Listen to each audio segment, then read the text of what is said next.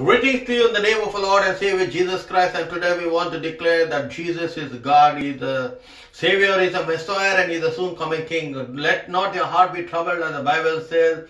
Believe in God and believe, and as we look into the present situation of what is happening in the world, we want to give glory to God because He is in control of every situation, circumstance.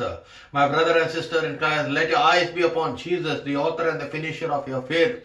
For the Bible says in Psalm 121, verse 1 and 2, where the psalmist says, I look upon to the hill, from where does my help come? My help come from the Lord who made the heaven and the earth. Our brother and sister in Christ, therefore we need to know that help comes from God. Hallelujah. Amen.